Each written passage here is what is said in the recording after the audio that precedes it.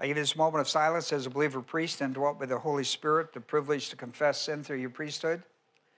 Could be mental attitude sins, sins of the tongue, or overt sins. According to 1 John 1:9, if we confess our sins, God is faithful and just to forgive us and cleanse us.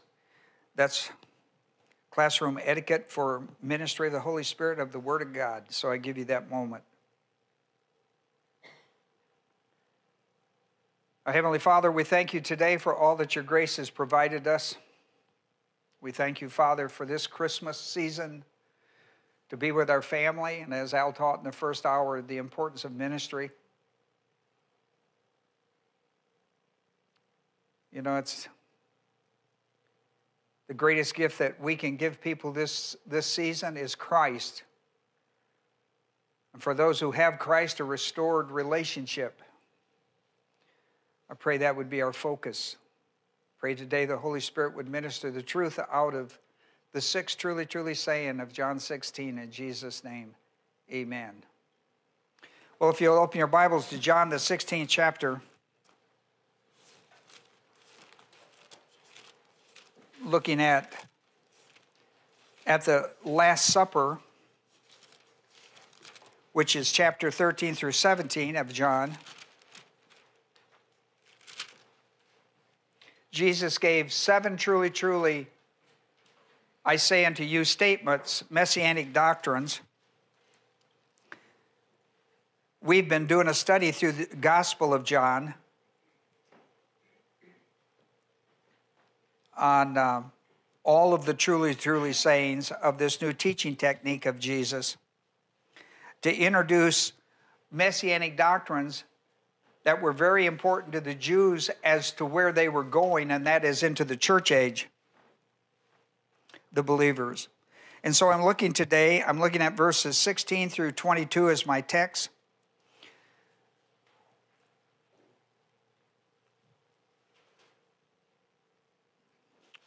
Now, we looked last week at the subject matter of John 16 is the ministry of the Holy Spirit. The focus of this entire chapter, the entire chapter is on the ministry of the Holy Spirit that is coming. And he says, it won't come until I go. And so that's a big point. Look at verse 7. I tell you the truth, it is to your advantage, because they've been upset. Look at John 14:1, how upset they've been. In John 14:1 through 4, let not your hearts be troubled. Believe in God, believe also in me. In my Father's house are many dwelling places. If it were not so, I would have told you. I go to prepare a place for you. If I go and prepare a place for you, and I will also come again and receive you to myself, that where I am, there you may be also. And you see, their hearts have been troubled. And they don't realize the advantages that are going to come to them by his departure. He says, it is to your advantage that I go away. I wonder how many of us really understand what advantages we have because Christ, other than salvation, that he came into the world, died, was buried, and raised from the dead third day. Do we know what advantages we have? Listen to me, not because he died, buried, and raised, but because he went back to the Father. See, that's a two-point mission here. There's a two-point mission here. One is why he came to the earth, and the other is why he went to heaven. That's a two-point mission. And if it's just about salvation, then you miss the advantage of him going back. And so the great ministry, one of the great advantages to him leaving is, and going back to the Father, is this great ministry of the Holy Spirit. And that's what John 16 is all about. John 16, now he starts this discussion in John 14 about the Holy Spirit, and then he carries it into 15, and he blows it out in 16. He talks a little bit about it in 14, a little bit about in 15, and then he gets onto it in chapter 16. Chapter 16 is well worth your read. I'm looking at one segment of it, verses 16 through 22, because I'm after, truly, truly, I say unto you. A little while, now he's into the little while with him.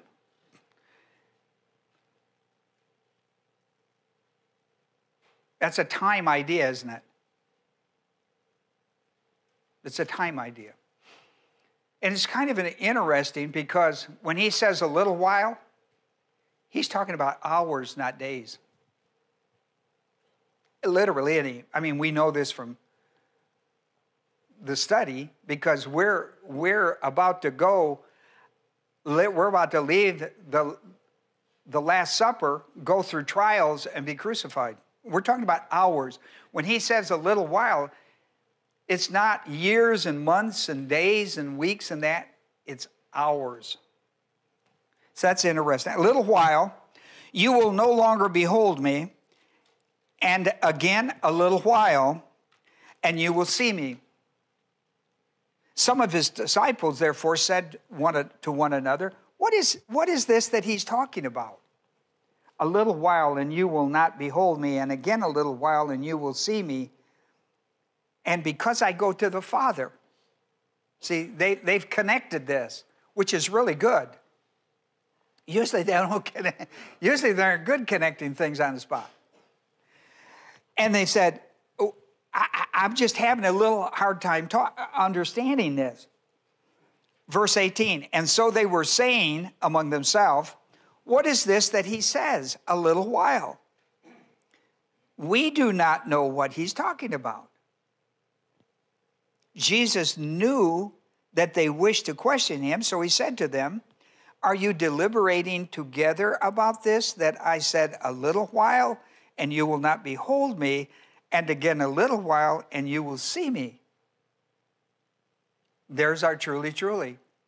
Truly, truly, I say to you, that you will weep and mourn, weep and lament, but the world will rejoice.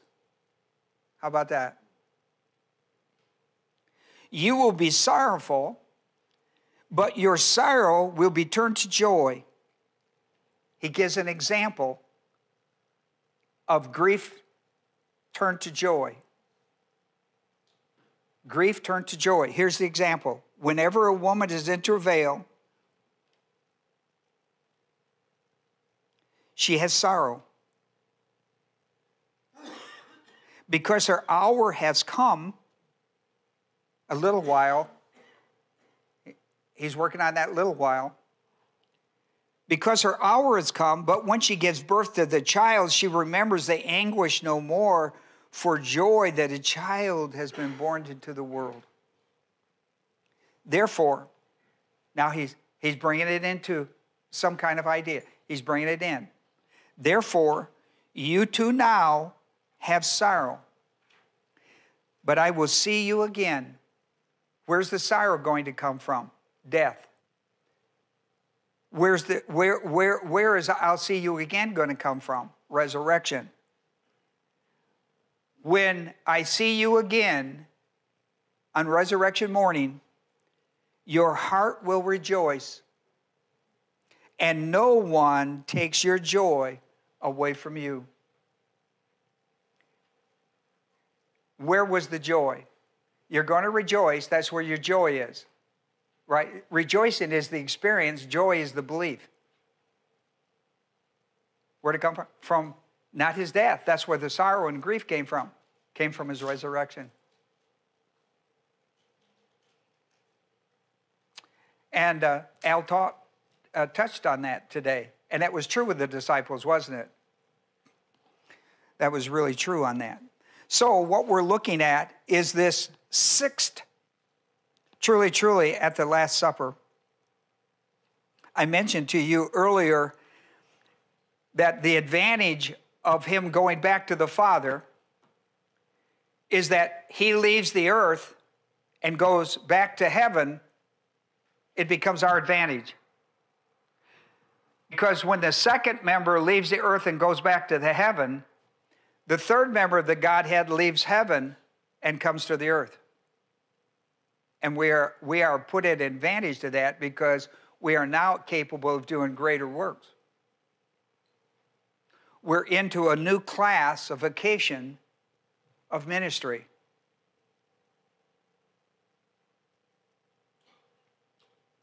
I'm going to tell you where our limitations in ministry is. It's not in God. It's in our choices.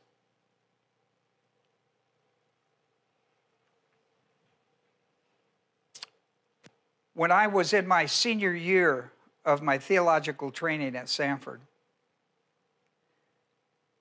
God put in my heart, I listened to several different men who would come and do chapel.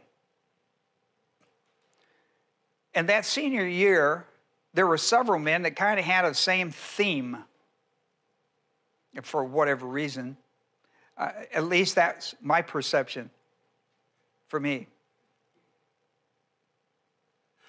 And God spoke to my heart in my senior year that I put limitations on my ministry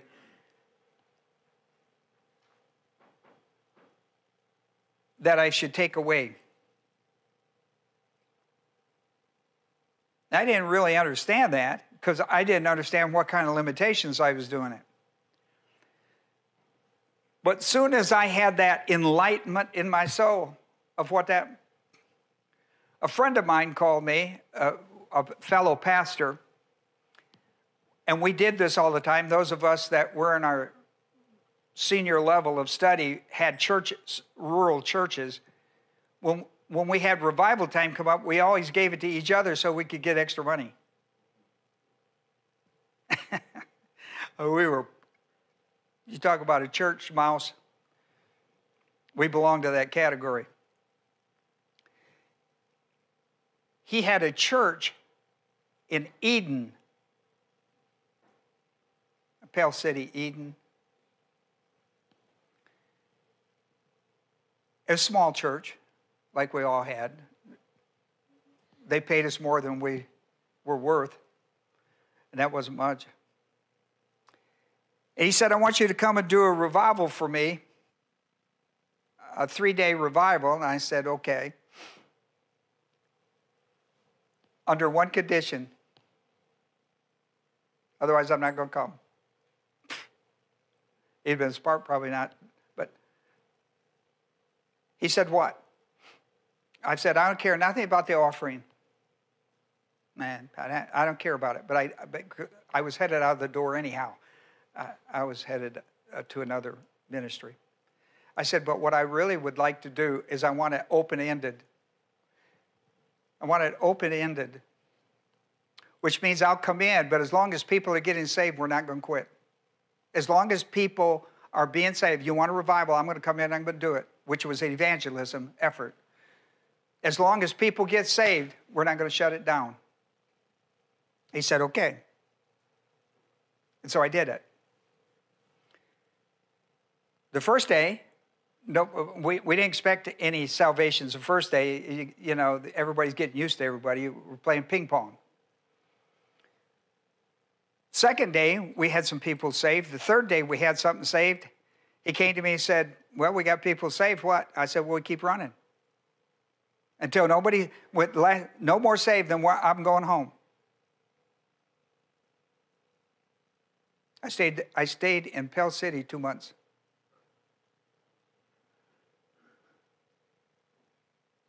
And I'm going to tell you, God shut that entire city down spiritually. We marched through the high schools, the grammar schools, the city, the churches. It was unbelievable. And I learned a great lesson. I learned a great lesson from that. I would never do anything ever again in my heart that didn't have an open end. None of this, I'm going to shut it down in 3 days no matter what. None of this, I'm going to shut it down in a month. No, let God open it up. If he opens the door, let him shut it. That was the message these guys kept preaching. God opens doors. How's this thing shut? How do you know when he shuts the door? You know when he opens it. How come you don't know when he shuts it? And I'm going to tell you, if you're going to go into ministry and you want to see God do great and marvelous things, leave it open. I'm just saying, leave it open. Leave it open. If he's going to open the door, whatever that ministry open door is, that's the way I've ministered 44 years in this church. It's absolutely how I've ministered. And it's the way we minister all of our ministries in this church. When the door opens, we go gangbusters on it. When he shuts the door, we salute it and move to another one. I'm going to tell you that there's an enormous, listen, this is part of learning what the advantage is. What is the advantage? What is the advantage that we have that Christ is no longer with us on earth, but the third member of the Godhead is with us, who's directing all the affairs of our life, is he not? Listen, if you read Jesus' teaching on the Holy Spirit, it says he guides you, he teaches you, he convicts you. I mean, it's all about his ministry, and this is to our advantage. I'm just saying, somewhere in your life, reach that maturity where it's all about God. Where it's all about God. Where it's all about God. Let him open it. We all pray for an open door. Don't shut it. If he opens it, let him shut it. That would be my advice today. Let me get to point number 1. I'm going to talk about 3 things today. I'm talking about how grief turns into joy. How do you do that? How does grief get turned into joy? Like many listening to my message today, like in the day of Jesus listening to his, they were not aware. Listen to me. Here's your problem. Here's your problem. You're time-oriented. That's all right. Pay attention to this. I wrote this down because I think it's going to be important to us. They were not aware that they will need to apply the very lesson they're listening to that Jesus was teaching when he said, in a little while, that it would be in a matter of hours. It wasn't days, it wasn't years, it wasn't months, hours.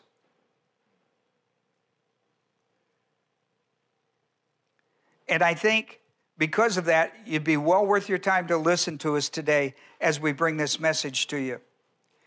The first thing I want you to notice, when I read through, I know you didn't pay any attention, you just read through it with me. See the word a little while? It dominates verses 16, 17, 18, and 19. I tell you, always watch your words that are dominated in passages, right? They're markers. Always pay attention to this. That little phrase, little while, which is in the Greek language, sometimes it has a definite article, sometimes it doesn't. Micron. A little while, a micron. In the Greek language, a micron. It is used 7 times. It is used 2 times in 16, 2 times in 17, 1 time in 18, and 2 times in 19. It dominates the subject. It dominates it. A little while, a little while, a little while. Repetitious teaching. Listen to me. Let me ask you a question. Was it getting through to the disciples? Yes, because they were repeating it back, weren't they? What's he mean by this a little while, a little while, a little while, a little while, right? Repetitious teaching was getting in. It was finally breaking through there. They began to use it back with one another. What is he talking about? It dominates the subject.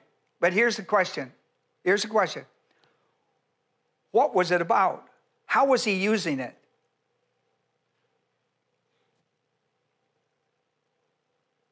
In other words, there's going to be a topic that he's pushing. A little while and what? A little while and what? A little while and what, right? I mean, he's using this. It's a tag. It's a slogan to get you to buy a product, right? A jingle, whatever. So what is it, you see? What is it? Because if all you get's the little while and you don't get what the jingle is about, then, so what was it about? A little while and what? A little while and what? Well, do you know what the answer to that is? A little while, you will see me no longer. A little while, and you will not see me. And then in a little while, you will what? See me. Uh-oh. We will have a special at the close of the service. Knowing her, she would like that. She'd go off. I'll take that. So in Jesus, and here's what I find interesting. I find conversational ministry. One of the things I would have never in my life dreamed of was, because I was so focused on study and teaching, I would have never ever dreamed that one of my great ministries in life would be conversational ministry. It is. I go to Chick-fil-A every morning in my life, if I can get through the roads. And I have conversational ministry. And it has been just beyond lights out in my life. I would have never, ever believed that to be possible. I wasn't geared that way. I didn't think that way. But God in His marvelous grace, it gave me, and here it is, right here. Jesus used it a lot. I don't know why I never saw it. I began to become aware of it in my own life. Then I saw it everywhere. I saw it with the woman at the well and with His disciples and everywhere. But there's a conversational ministry on, and here's what's going on. You got one conversation between the disciples and the disciples on what Jesus is teaching, and you've got it between Jesus and His disciples on what He's teaching, right? So you got this going on at Bible study. Well, do you know what He's saying? Well, I don't know what He's saying. Well, do you know what He's saying? I don't know.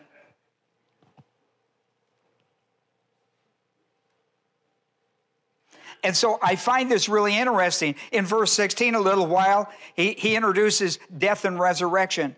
The disciples, they can't figure out what He's saying. Listen to what He does in verse 17. Listen to verse 17. You're going to miss this. Look at verse 17. You're going to miss this. He goes to the ascension.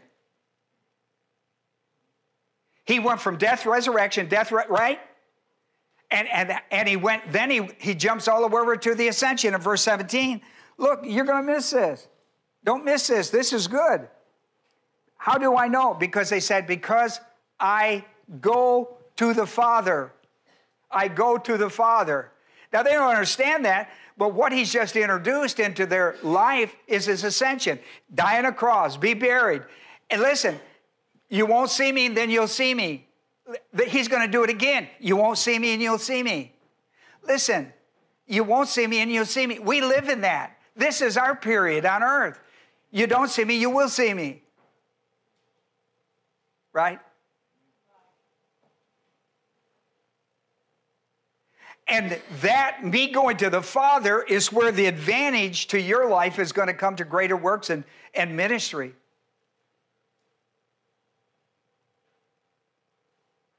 Please see that. Please see that. Please see that. He introduced the ascension. He's all over that. Not only has He been talking at the upper room about death, burial, but He's been talking about ascension. I'm going to the Father. It's to your advantage. Oh, this is just too good to...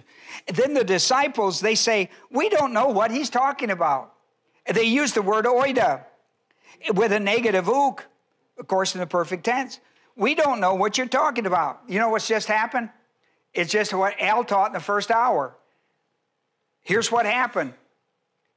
Failure to inhale, exhale the Word of God. They got stalled. What? Old belief system. The old belief system. This is what I believe. This is what I believe about Jesus Christ. Jesus Christ, no matter what Jesus tells them, they've shut down. They've listened, listen to me, they've listened and they've learned, but they don't believe. They shut down on the inhale, exhale. And why? They had another belief. They had another belief. I don't know why Jesus is talking this way. He keeps talking this way, and all he does is upset me. Let not your hearts be upset. Well, apparently that's not working. Let not your hearts be. I mean, it sounds good, but nobody's buying in on that. And then Jesus comes back in the truly, truly of verse 20. Your grief will be turned to joy. Watch that. And then he gives an example. He gives a hands-on example. Birth, right? Birth. A travail pain is turned into birth joy. Travail pain is turned into birth joy. He says, therefore, you too have grief now, but I will see you again, and your hearts will rejoice, and no one will take your joy away from you. So he's going to go back to the Father, and they're not going to see him again until he returns. We live in this same state. This is the state in which we live. He has gone back to the Father. We will see him again. We will see him again. Here's the second point. There is a doctrinal point to the believer, and it is you can have great joy in spite of extreme grief and sorrow by cycling the truth of God's word by faith to your situation. I know that's a lot. You can have great joy in spite of extreme grief and sorrow. There's no way to get that. Listen, I got introduced to this subject matter when I was a little boy, about 7, 8. When my dog Brownie, that I'd had from, I don't know when, I had him ever since I knew. My dog Brownie got run over right there in front of me. And I haven't been able to have a dog, personal dog, ever again. That was so traumatic in my soul, I'm not going to go through that again. I looked up and saw the life expectancy of a dog, and I went, no way.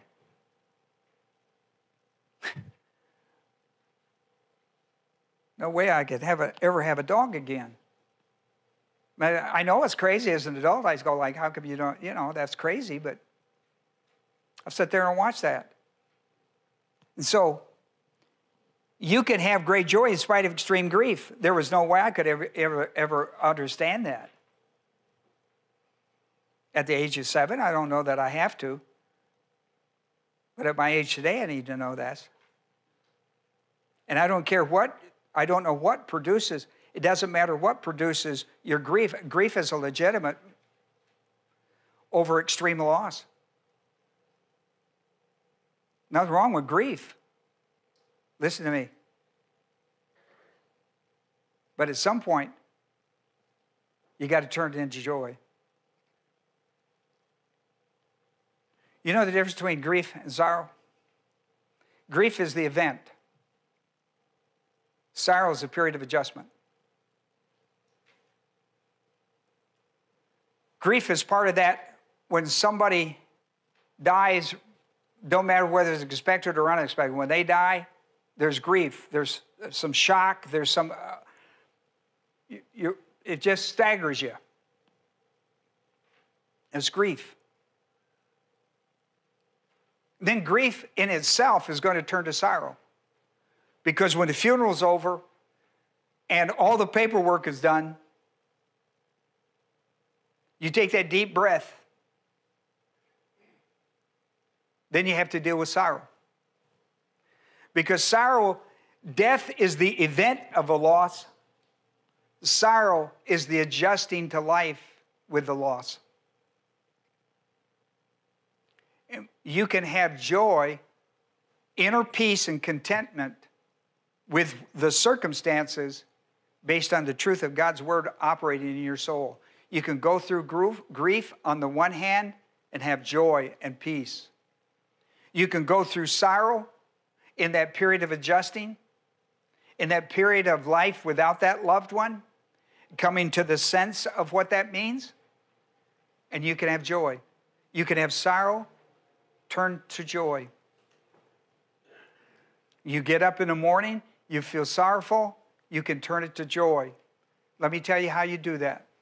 Number one, you do it instantaneously by the work of the Holy Spirit. In Galatians, the 5th chapter, verse 22, 23, he talks about the fruit of the Spirit. The fruit of the Spirit. Love, joy. There it is. Your sorrow is part of the natural part of life. But you don't have to stay in the sorrow trench. You can find the joy in the sorrow. You can find the peace and contentment in the sorrow. You can do it by the ministry of the Holy Spirit. Listen to me. It's one of the advantages of Christ going back to the Father. That's what the disciples learned. They learned it at Pentecost. They learned it 10 days before Pentecost when he breathed his Spirit upon them. They learned it 10 days earlier. I'm telling you that we have this access. You're going to go through grief. There are things and losses that grieve you. Doesn't necessarily have to be people. It can be things. And there's a period of sorrow. I'm not saying those are wrong, and I'm not saying you shouldn't have them. I'm saying you can flip them. You have the advantage of Christ returning to the Father and sending the Holy Spirit to our life. And the Holy Spirit can make sense out of stuff that doesn't make sense. The Holy Spirit is there to teach you and to guide you and to instruct you. And listen to me, and to love on you. And to love you. To minister the love of God in your heart. To minister the love of joy in your heart. In the most unbelievable of circumstances of your life.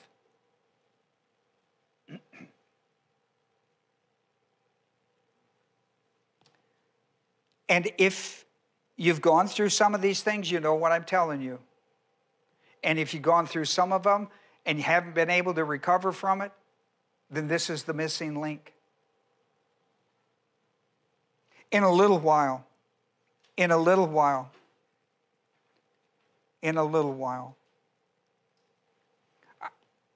want you to do something on your piece of paper because I've got to quit. So I want you to get something. I want to show you something. On the back of your paper or someplace, I want you to write this down. You know the symbol of the soul. You know, self-conscious, SC. That's one I wish I had a board. SC, I didn't know I was going to do this. SC, and then C for conscience. SC for self-consciousness. Put a C for conscience. Put an M for mentality. Put a V for volition, and put an E for emotion. Now, that's the human soul. Are you with me? Self-consciousness, conscience, mentality, volition, and emotion. I want you to do this. On mentality, there's a left side and there's a right side. The left side is called the left side is called the mind, and the right side is called the heart. Now, I'm going to teach you something today that you probably haven't paid attention to. On the left side, the side that's called the mind, that's where we get perception. We get perception. And on the right side, called the heart, is where we get comprehension. Okay? Now, on the left side, what you have on the left side, I want you to write the word shadow. And on the right side, that over the word mind, write shadow. And over the heart, write reality. Reality. Now, on the heart side, I want you to write this down. Underneath the heart side. Are you with me? Yeah. Because the heart has tablets. It has functional aspects. Like, write this down, 2 Corinthians 3:3 and 4:6. It teaches that the heart has tablets. It has divisions. And I'm going to tell you what they are. That's very important. Let not your what be grieved? Let not your hearts be troubled. Yeah. Let not your hearts be troubled. On the heart side, you have a frame of reference, FR. You have a frame of reference. You have a memory center, an MC. You have a memory center. In that memory center is long-term memory and short-term memory. Right? We all have that. Right? Then you have vocabulary. Vocabulary. And the vocabulary, and when vocabulary gets to the heart side, it's extensive. It's not vocabulary like A, B, C, D, E, F, G. No, it's developed into words and multitude of differences in that vocabulary word of meaning. You understand? It gets very complicated. The vocabulary, when I say vocabulary, I'm not talking about A, B, C, D, E. I'm talking about the complexity of the development of words and communication and all of that. Then we have your beliefs. Your beliefs, what you truly believe is in your right lobe, is in your heart. Your beliefs. This is what we would say faith. I believe such and such. I will stake my life on it, business. And then spiritual IQ. Spiritual IQ. Now, let me tell you something. See the left lobe? I said it's a what? Shadow. It's a shadow of your right lobe. It's a shadow. Everything is processed through there. Everything is processed through there and run over to there. You still have this over here, run on a mind scale, not a heart scale. For example, there's a recall. You know, you have a frame of reference, so you can recall. I mean, how many times have you gone through this idea? I remember taking geometry, but I don't remember anything about geometry. I remember the school I went to. I remember the teacher. I remember the textbook. I remember one or two things that were really interesting. I don't remember anything else. But you see, you have recall, you have a frame of reference, and all of that's on the perceptive side. All of that's on the perceptive side. Now, if geography, you may come back to that. You may come back to that in some place in business. In some kind of profession, you go like, wow, I've got to have geometry. I got to have algebra. I'm an engineer. And then you go back and you relearn. And it becomes an operational aspect of your whole system. It's transferred over to the heart. Maybe in your life you can remember certain circumstances, or maybe you got, I'm bad on names, but I'm good on faces. Where does that come from? It comes from the shadow. It comes from the shadow concept. It comes from the mind. And the mind shadows the heart. It works because it's all part of the same network. And I think it's important that you understand that. It's important that you understand this stuff. Because I think I must have. How is it possible that one person does this and the other person? This is how it works. And when we talk about this, as Al did this morning, when we talk about that, you must listen, there's a good reason why the Bible says you must walk by faith and not by sight. For example, for the disciples, sight would be that he died, was buried, and now we have an empty tomb, and we believe somebody stole the body. Where'd that come from? It didn't come from the Word of God. Jesus himself said, in 3 days I'll be raised from the dead, as Jonah was 3 days and 3 nights. So where did this idea come from? It came from what we call sight.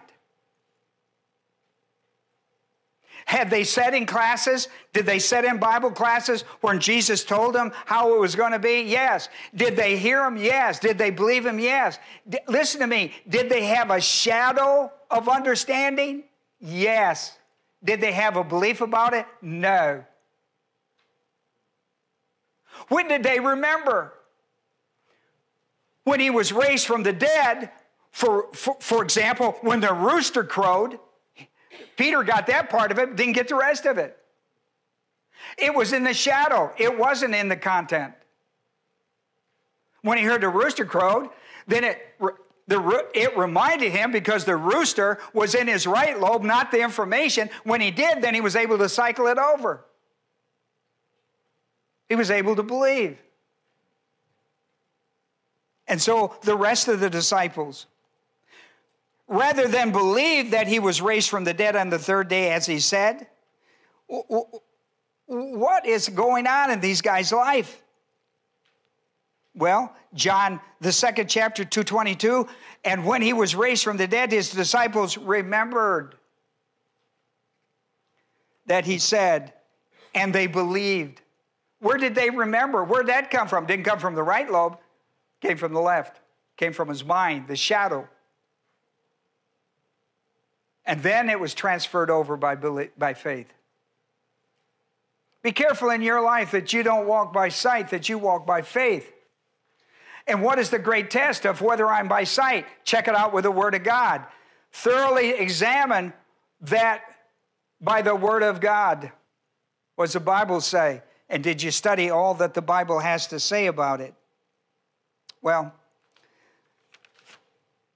there's more for you to study. I'm telling you,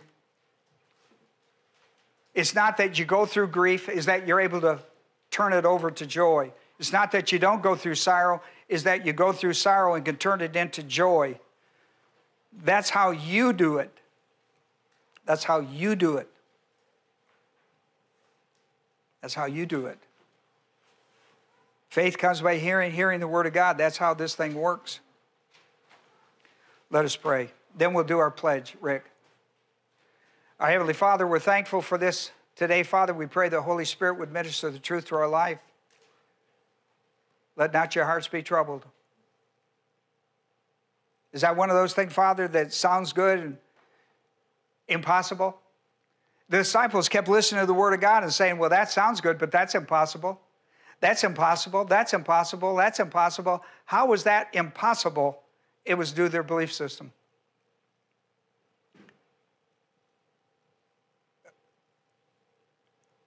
Not the way they heard the Word of God. It's what they did with it once they heard it. Just stored it in the right lobe, in the left lobe, and never the right. I pray that be not us. Not that the world says goes in one ear and out the other. That's not how we learn to live the Christian life. Not in one word and out, ear and out the other. Pray, Father, you'd correct that idea in our life. In Jesus' name, amen.